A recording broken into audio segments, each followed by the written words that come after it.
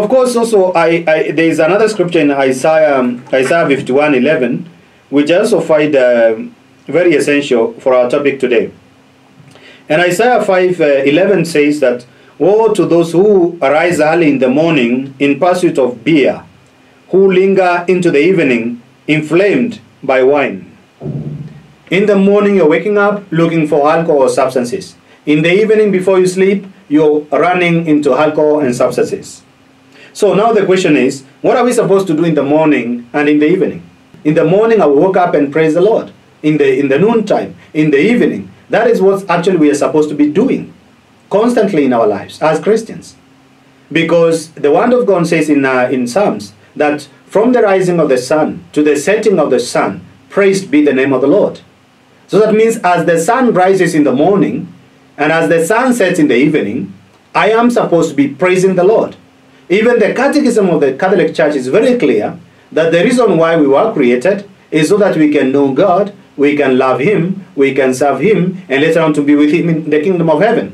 So our work is to serve our God. That's why our being is extracted from the being of God. That's why God says that He has given us His image and likeness, so that the very life that is in God can be also in us. But look at people who use substance. They are dead walking. I don't know whether you've watched that movie, The Dead Walking. So sometimes we get to a point that actually we are stinking. And so when you are alcoholic, when you are addicted to substances, actually you keep the substance constantly in the mind. And the one who dominates most of your time, that is your God. So alcohol can be our God. So we need really, for us to be able to come back to God and be able to worship God in truth and spirit, we need really to ask the Holy Spirit to come and guide us and help us. And we have seen people really who have been transformed tremendously by the power of God. And my father is one of them. He was super alcoholic. I got a chance, I went to Subuki. I was a young boy crying for the life of my father. And when I went there, I really prayed in front of the statue of Blessed Virgin Mary. And when I prayed for my dad. And I said, Lord, I pray that my dad may change forever. And actually, in the following 2 months, like this was August, in October, my dad comes home and he is not using substance. And he was completely addicted. So we have seen people being transformed by God and they change their lives forever. So maybe as a Christian, you need really to turn to God. And even those who are not Christians, seek Christian rehabilitations if they're there. And you know, when I say this, I know alcohol does not only impact those who are out there in the secular world. I know pastors who have come to me struggling with substance use. So this thing can impact every one of us. And so we need really to reach out and seek help so that we can be supported in those particular areas that we are struggling. So that if it is trauma, then we are taken through the process of inner healing. It is scriptural that we are supposed to be filled by the Holy Spirit. That is Ephesians chapter 5 verse 8. That do not be filled with alcohol. Be filled with the Holy Spirit. And what does it mean, being filled by the Holy Spirit? Is it just being filled a little bit? Or is it being filled all? That means we have to allow Jesus in our lives, my brothers and sisters, in every corner of our lives. Even those very dark areas where abuses have taken place. And we have hidden that, we don't want anyone to know. And as a result of trying to cover up on that, we have got into substance use. Allow Jesus to get in those areas and bring healing. Some of us probably have gone through rape or sodomy.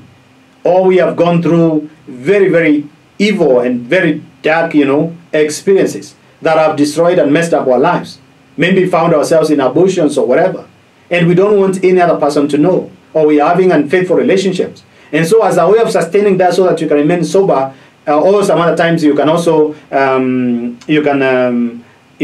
scapegoats, the reason why you're this way is because you're using the substance, but we know very well it's because there's an underlying thing that happened in your life.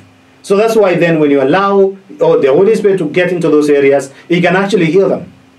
So that's why inner healing for me is very essential in the healing process. So that's why for me, those who come for therapy, even as much as I want to keep it on the secular training that I've been given, I have also this spiritual backup, which I've realized is very essential. And I help people also go through the inner healing process.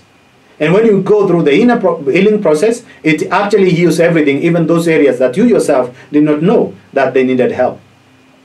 So, for example, there is a young lady that I met who is a celebrity. I can't mention her name because everybody knows her. And what happened with her is she was a young church girl really, really living a very good life. And even at the point she was 21, she was given a role in the church to become a pastor. At the age of 21, imagine. Because she was so good, and good in preaching, good in singing, she was wonderful. Then after that, she got pregnant without the church wedding and other things. And so what happened after that? There was shame. And everybody else started, speaking ill of her. And after that, she,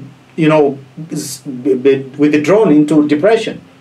And after depression, then all these manner of experiences, even having, experiences with other women and many other things that started happening. Of course, she became a celebrity that goes everywhere out there in the world to go and sing. And when she sings, everybody, loves her. She comes back home, she locks herself in the room because she's really, really broken. And she doesn't experience that joy. So when we go through the process of healing, Jesus is able to heal all those areas of their lives.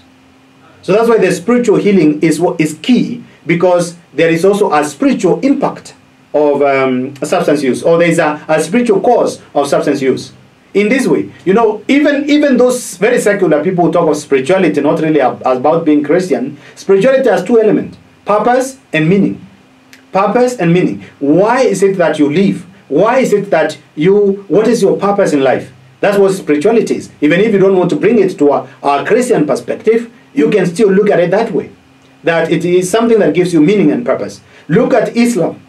Islam will come and tell you that when you live well, according to the rules put in place by God through Prophet Muhammad, that is put in the Quran, then you will be able to enter heaven. So that means if you follow the instruction, praying or having salah every day 5 times every day, and also being able to fast, also being able to go to Mecca, what is the name?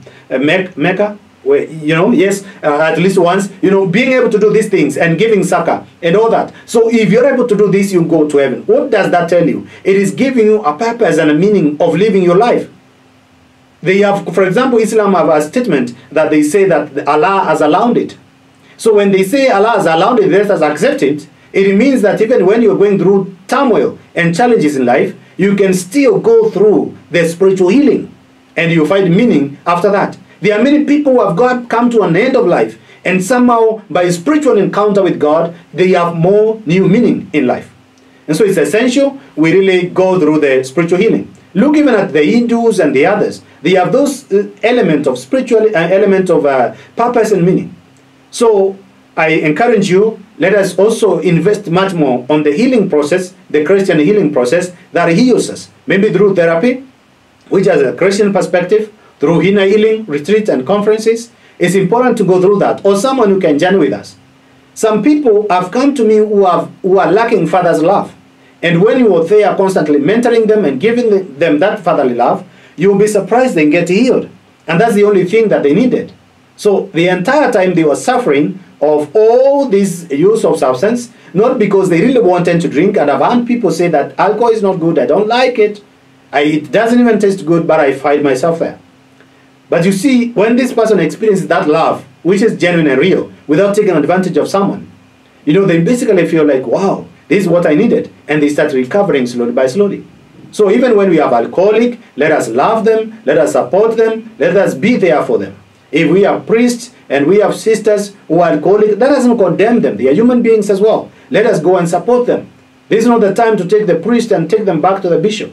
What would the bishop do with a priest who is alcoholic?